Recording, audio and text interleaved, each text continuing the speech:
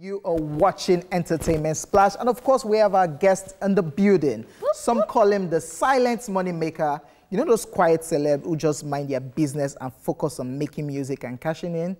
Yeah, he's one of those.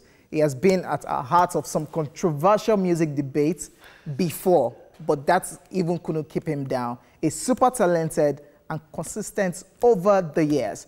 Ladies and gentlemen, it's your boy Eazi. Yeah, I was wondering who you people were talking about. Don't be modest right now. I'm serious. Don't be modest right now. How are you doing though? Yeah, you're always around. You just flew into the country. Yeah. Where exactly are you based? Where are you based? Pick a struggle. I live in the plane. What? I actually leave tomorrow. I'm traveling tomorrow, and I came yesterday night. So are you still a Nigerian? Or you have given it up? Last time I checked, I still had my green pali. Okay, where did you come from? I came from London. Where are you going to? I'm going to London. Okay. Oh, okay, so now you're British. So I'm going from Lagos to London. That's the title of the album. Talking about London, right? You have fans all over the world. I mean, in Ghana, in Nigeria, in the UK. Yeah. But where would you say is like your biggest fan base? Like, which country will you tell us that you have fans and we'll be like, oh? Right now, I don't know. Is different. Depends on where. Like, if it's like on streaming, it's a different country. Okay. Like on Spotify, it's right now is the UK.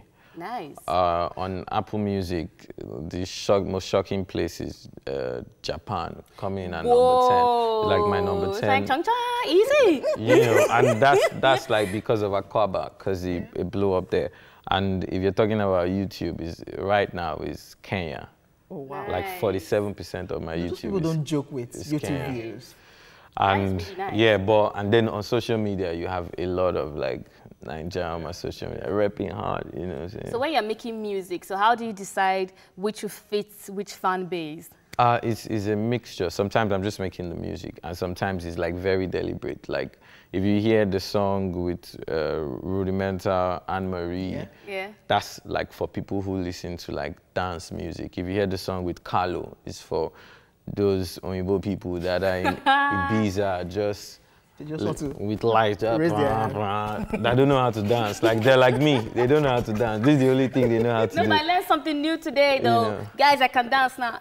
Yeah, both of us. This is like Akwaba. Before we continue, talking about Akwaba itself, we were thinking it would be like the next dance step after Shaku Shaku, because it's a new single dropped from you titled Akwaba, and we saw viral videos, people doing the Akwaba dance step. Why did you relent? Why? It's not about relenting. You have to understand, like, if you think of like Shoki, who can you say invented Shoki? Who can you say invented a Tigi?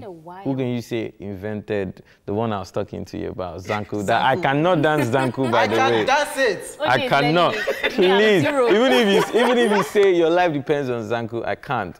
You know, so those are like, it's beyond one person. Yeah. So it's easier for something that is beyond one person to, you know, keep going than something that is around one person formulating it. So. You know, but like it's done great job. Like I mean, that's where those Japanese. But you seem to be a very quiet person. Is that true? I say you seem. How are you?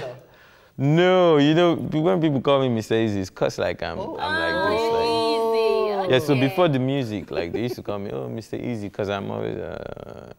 Sometimes they used to suspect me. They're like, are you okay? I'm like, yeah.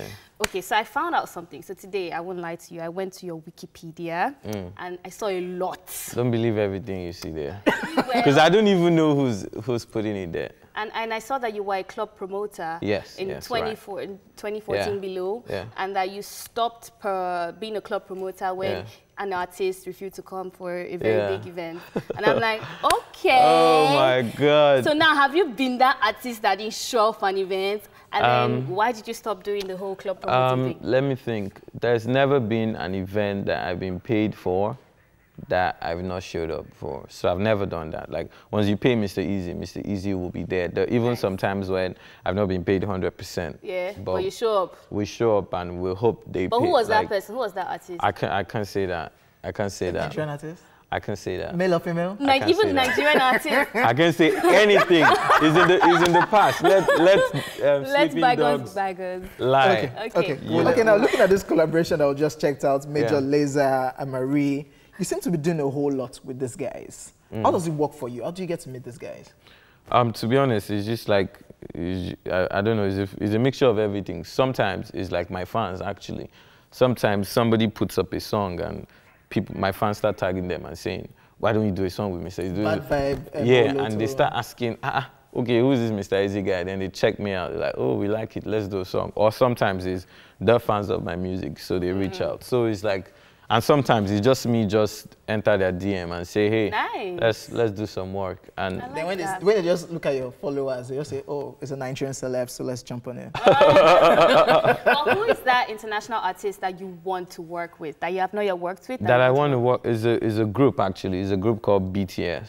BTS? Yes, the South Korea. Yes. So BTS and NTK. Like, I watch like, yeah. Big though. I watched, like, for instance, the BTS album. They had sent me a song, and I saw BTS on my email, so I thought it was behind the scenes. Oh. I didn't even know, and then later I went to check them out. I'm like, oh, yeah. Nice. So I think it's interesting, especially because like I'm having like Japanese fans, Asian fans. Maybe it's something I want to try. Fans everywhere. Okay, so what's that one thing that you love to do that people will be surprised that you love doing? Like one secret pleasure. That I love doing, people will be surprised is, let me think. I don't know, maybe like, I love making Indomie. Yeah. He loves making Indomie.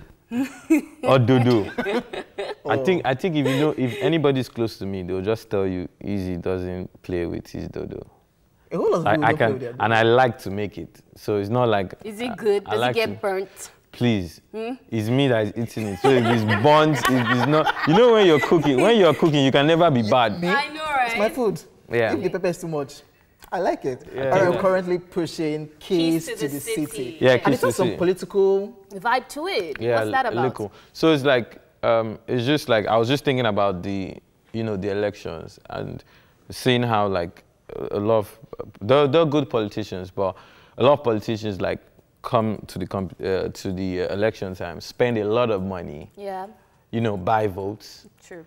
And then when they get into power, they need to make the money back because they bought the votes. So that's not right. And so they spend money on the mom, the dad, and they live double lives. So it's two things I'm saying. First, I'm saying don't sell your votes. Two, I'm saying like this is really what the politician is gonna do after you sell him your vote. So you should be responsible to it. So that's why. Choose wisely. Yeah, choose wisely. That's why in the song I say there's a line that says, plenty money, plenty dollar. Yeah. Spend it on my mommy and my dad, because that's all they're gonna do with it. Spend it on the family. Yeah. All right. Thank you so much has for got coming. political or not right about now. So any plans to come out for any political office in future? No. Yes, no. I've been thinking every day. I wake up with a headache, and I'm thinking to myself, what can I do? For president? No, what can I do for my country? Okay. Don't ask yourself what your country can do for you. Ask yourself what you can do for your country. Boom! There you go. Thank you so much. I'm not a politician, I beg. High five to that. Yeah, thank you very much, Mr. Eazi, for coming through.